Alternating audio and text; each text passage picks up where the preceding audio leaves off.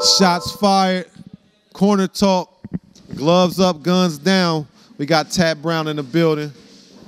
Man, you know we got to bring up your last fight, man. Tell us about your last fight. How you feel about that? For real, could have been a little bit better, man. But I seen a lot of open opportunity as I was supposed to take that I did not take. But this fight, I'm coming ready, buddy. I'm coming. Who you got? Who you got on this card? Kevin Zant. Yeah, Kevin Zant.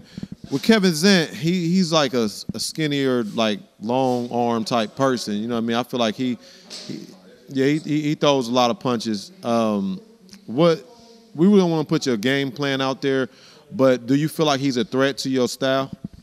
Nope, not at all. All I gotta do is keep popping it on him and keep catching him every time he switch. So you going in there with the dog mentality? You trying to get rid of him, or you trying to just have a good match? I'm gonna take care of business, but at the same time, I'm always gonna be a patient fighter. I'm never a rusher, so you ain't gotta worry about that. I ain't no head hunter, so I'm gonna be real patient with it.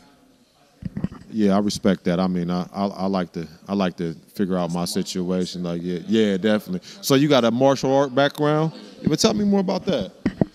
Muay Thai, Taekwondo, Jiu-Jitsu, Jiu-Jitsu, Kempo. My dad did a lot of Muay Thai and Tiger, Crane, and my dad does a lot of fighting. My Uncle Bobby, RIP to my Uncle Bobo, he was a grandmaster type shit. He likes to fight. Drunken Master was his favorite style, so. Yeah. Well, shit, you seem like this is, you've been born in this shit. Like, I didn't know you did all that, you know what I mean? Out of all the fighters and shit like that, do you, who stands out to you? Armani. and why does Armani stand out to you? Like, he stand out in a... He can move, you know what I mean? He got the same movement as me type shit, and I like that shit. He's just a younger version, and I love that shit. Hell yeah. Anybody that you see in your weight class, because you in that 180, 170, right? 160, well, y'all go up to about 180.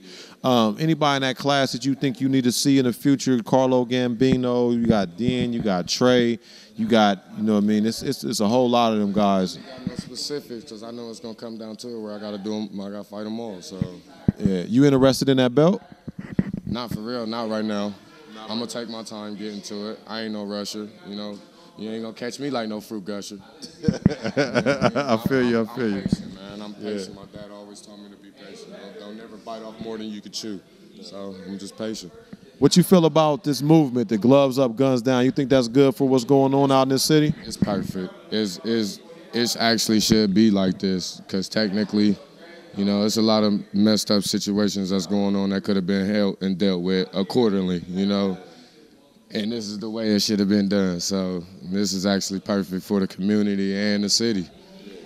Most definitely. Now, outside of boxing and the training, you do tattoos and stuff like that, right, man? So you know you gotta plug yourself and tell people how to get in touch with you and see your work. On Facebook, you can meet me at Tat Brown. On Instagram, Get That Money, Tat, T-A-T, the number 2. You can call my numbers, man. They post it up on my stuff. If you don't got it, it's 614-817-4560. Definitely, man. I used to do tats. I had a shop and everything, so I'm a fellow tat. I heard you want to do something with it. Yeah. I'm looking at. We might put a couple of tat people in here. You know what I mean? There's a few of us, and so we're gonna talk about that off camera and all that. We appreciate you coming out and rocking with the movement, man. So just keep training and go out there and do what you do, and you know what I'm saying. Appreciate you, man. Shots fired. Corner talk. Tat Brown. Check him out April 11th.